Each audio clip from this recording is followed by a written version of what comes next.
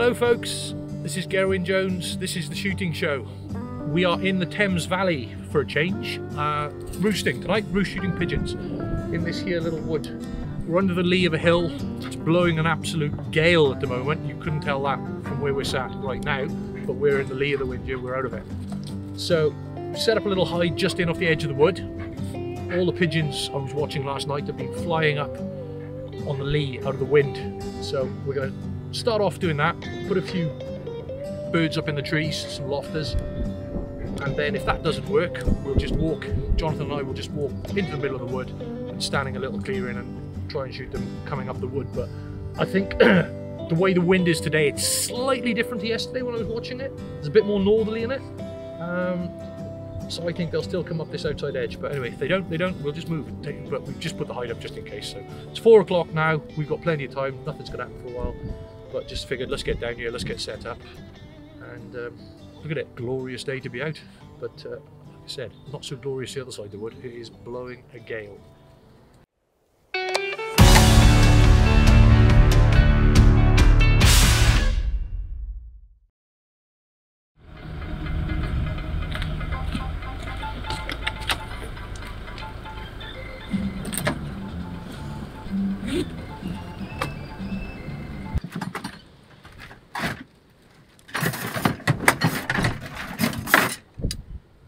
Organised chaos. Right, 1, 2, 3. 1, 2, 3.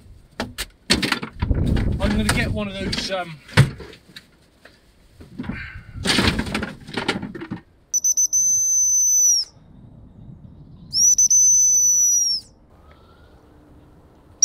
heel.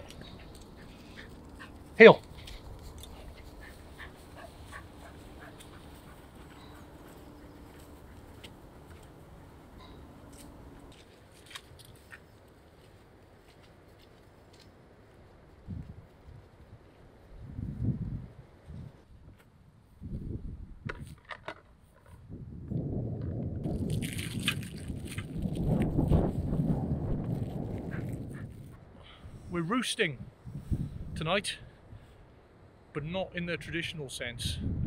They fly up this wood. It's quite a low wood, as you can see, and a lot of pigeons come in here every night. Now we're in the middle of all these storms that are going on, Eugenie and God knows what. So in the middle of the wood there's a lovely clearing where I normally go. I watched it last night, and because of the way the wind is and the strength of it, the birds are actually coming up the outside of the wood, and they're coming up the wind, up the wind, and they're dropping in this end of the wood, which I find quite bizarre because it's really windy and it's not actually that protected. But like I said, I watched it yesterday and it was blowing a hoolie. So I was parked up for an hour or so at the other end of this field, and these trees here, as you can see, they're just slightly out of the wind, and they were full. They were absolutely full of pigeons. And what happened, I watched it, 4 or 5 came and settled in these outside trees here, and then every pigeon that came along the wood ended up coming to this part and just followed them up. So I'm thinking, okay, let's just put some lofters up. They'll probably blow out, to be honest, but let's just see what happens. Like these trees on the edge here, we're out of the wind again, so we're just in the lee of the wind. And what I'm thinking is, we'll just go in this, I made a little hide, so Jonathan and I can go in that, and we'll just come up. I'm hoping they'll just cut over this corner, and we hopefully intercept them sort of on this bit of grass where we are here now as crossers. And of course, if they go up behind us, we can see them as well. If that doesn't work, we'll just abandon the hide and we'll walk into the middle of the wood to the clearing where I know I've shot lots of birds coming up in the past. You can't shoot a roost wood too many times, 2 or 3 times a year is plenty, otherwise they just disappear. But we'll see what happens. But like I said, famous last words, but quite a few came up here last night.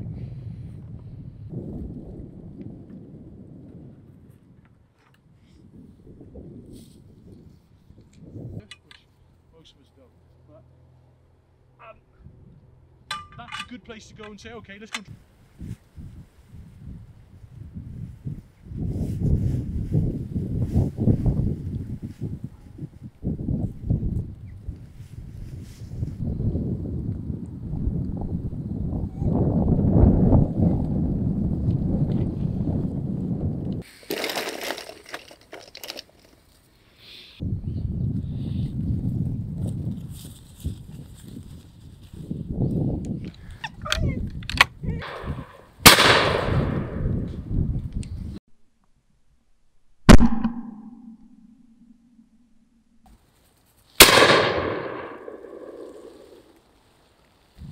you need to get a few under your belt. Oh yeah. You overlead them after the fezzies.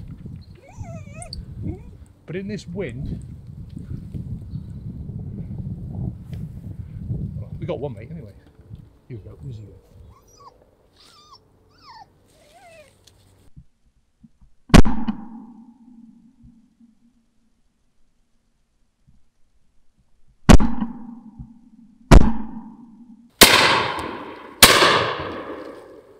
Watch that left one. Been in the hide 5 minutes, killed 2, missed 1, and they've come pretty much as we wanted. Nice killable height.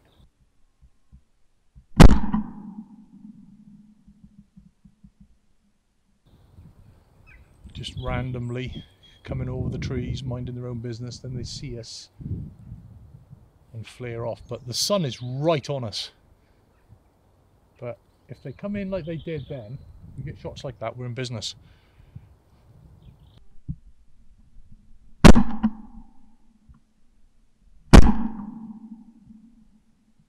So much food.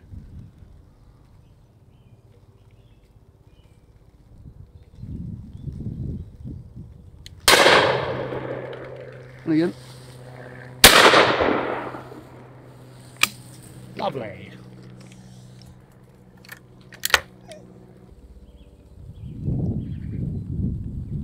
Should be coming now, John. So we're out this afternoon and we're going to try and shoot as many of these pigeons as we can, because these are really doing damage further up on the estate on some rape. So the price that oilseed rape is right now is absolutely through the roof. So the pigeons are going to be doing millions and millions of pounds worth of damage throughout the country right now on winter rape. There weren't many beech masts around this winter, there were hardly any acorns, it wasn't a big natural amount of food for the pigeons, so they've absolutely hammered the rape this year all over the country from one end to the other. I've been shooting them on the rape fields during the day when I've had a chance, and obviously I've got this wood down here where they come in to roost. Well spotted, mate. Well, anyway. Gerwyn just checking his shot cam to see where he missed. Be quite interesting to see. Left.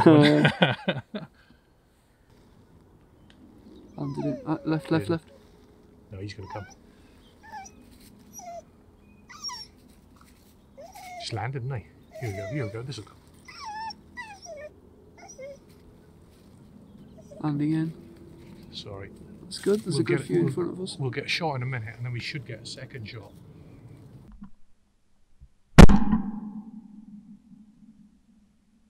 So there's some landed 30 yards down in front of us. We just saw the silhouettes through the trees.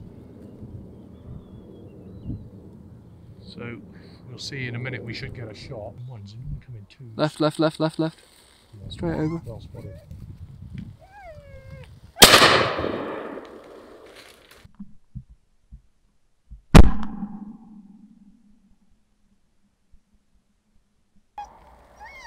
That's Blue Rock.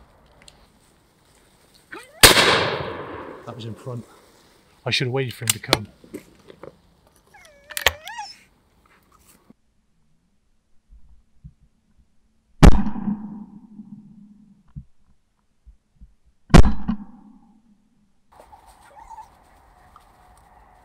Ooh, you bugger. Ooh, you bugger. And again. That was a friggin' long magpie. That was probably the best left and right magpie I've seen going. Well done, mate.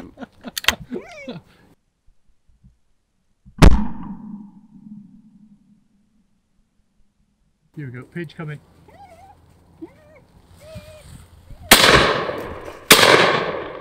That second magpie was a long way, wasn't it? I hate magpies. So we're just going to nip. We've been on the edge here for a little while now and we can see pigeons further down in the wood and they're dropping in before they get to us, but actually look up here, mate. This is where they are.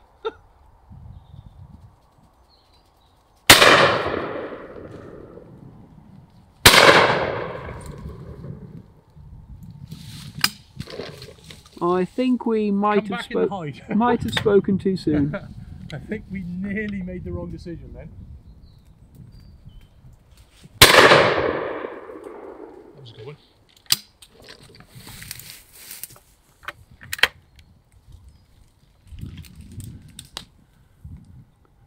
There's a lot of pigeons in the sky then.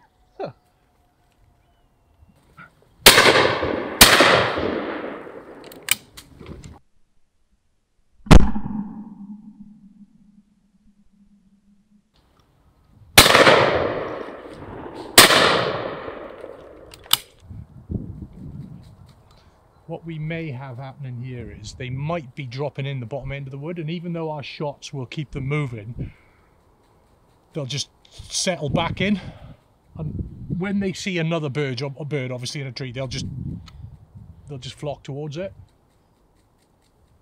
So we shall see, but we've had a nice few shots already. Coming up the wood bud if they come.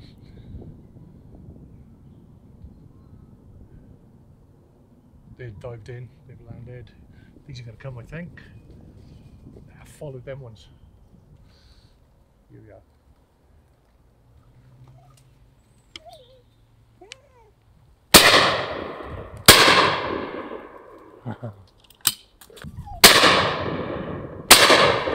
Oh, way in front. Both times, wasn't it? Here we go, here we go.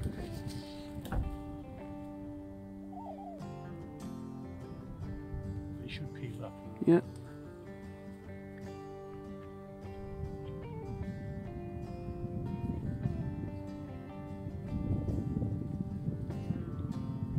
Dead word. Loads of them.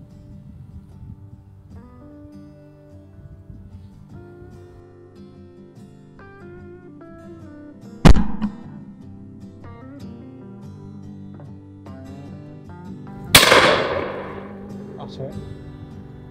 Down. Look at this lot coming.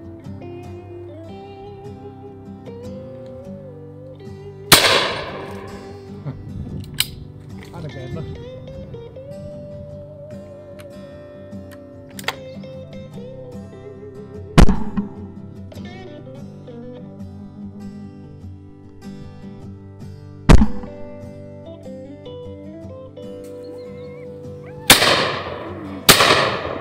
I'm in front of a mate.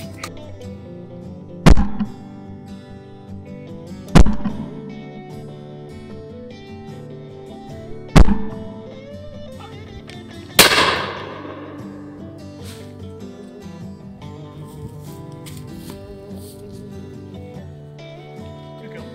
Heel. Dead.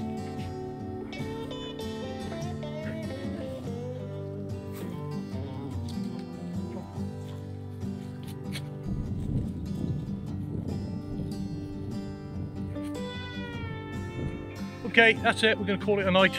We've had a fun hour or so here. Don't know what we shot. 20 or so, John, something like that, I suppose. Been really good. Really, really good. We're going to have a little pickup now. They came not in masses of numbers.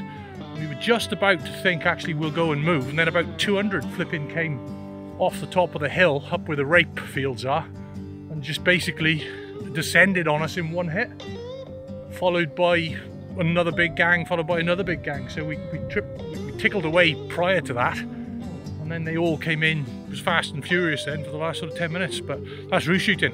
Really good fun. Missed a few, hit some memorable ones, and like we said, crop protection again.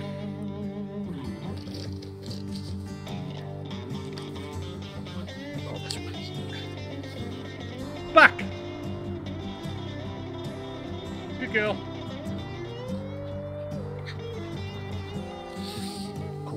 Full. You should feel that. And that. So, guys, as we were saying earlier in the film, this is the reason why we need to control these grave marauders. So, this is crop. You look at this now. Look at that, guys. Just look at that. Stuffed, absolutely stuffed. Each bird is eating that twice a day. Feed in the morning, go and digest. Feed in the morning, go and digest. A lot of food. Back.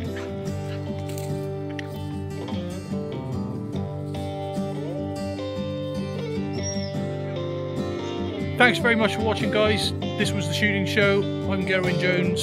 See you on the next one.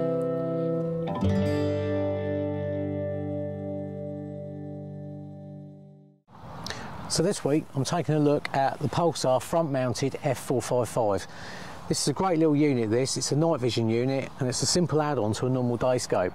Now it's very similar to the bigger brother of this, which is the Krypton, which is the thermal unit.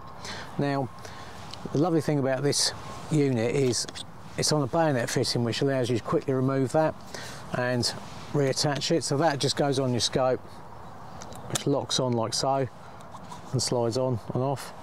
So you attach that, and I'd normally just leave that on there, and then all you've got to do is just clip that into place like so. Now basically what this does is it converts a standard day scope into a night vision scope. So this unit also records. It's got a built-in infrared illuminator which will illuminate out to probably around about 200 yards. One thing I did find though with using the onboard illuminator, it does drain the battery a little bit quicker. So I would recommend using aftermarket infrared unit with this.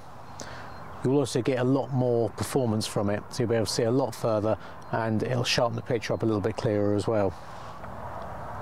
So focusing is by this little knob on the top here. You'll first obviously need to focus your scope, your normal day scope, to the unit itself, and then adjust the fine focus on here on the unit. So the unit runs on a standard Pulsar IPS7 battery, which simply mounts on the side. Power buttons at the front here, record, and your menu button and your magnification. What I did find with this unit is it does add a little bit of weight to your rifle, but that's a trade-off though for the convenience of having a simple add-on device like this. So I actually had the earlier model to this, the F455. I actually bought that unit myself and used it for quite a while. But I have to say the new model, the F455, it's certainly an improvement on the 155, a lot clearer, so much better picture. They've also improved the IR as well, they've modified that slightly. Being that the unit's mounted forward of the scope, you don't actually see the crosshairs when you record any footage using this unit. To record footage and see the crosshairs, you'd have to put something on the back of the scope, perhaps like a Tacticam or something like that, to allow you to record that sort of footage. Another great advantage of using a system like this is it still allows you to use all the functions of your normal day scope, so you can adjust your elevation and windage, and you can also use, if you've got one, an illuminated crosshair on there. So this unit works with any day scope. You can buy different attachments to fit that on there as long as you've got the clearance underneath. If you haven't, then this can be overcome by using some higher scope mounts. This unit also comes with a remote control which can be attached to the stock and allows you to easily, from a shooting position, adjust the main controls of the unit. So another nice thing about this type of unit is it doesn't extend the rear of the scope, so it's not like a rear add-on which has a tendency to bring your head back on the stock. This maintains a nice comfortable shooting position and a nice clear picture. So with this unit simply clamping on the front there and locking on, it doesn't affect your point of impact, so there's no need to re-zero every time you want to use it. So all in all, this makes a really good option for anyone that doesn't want to necessarily change their day scope over for a night vision scope. This simple add-on just means you can have the best of both worlds, and certainly at its price, I think that's a pretty good unit.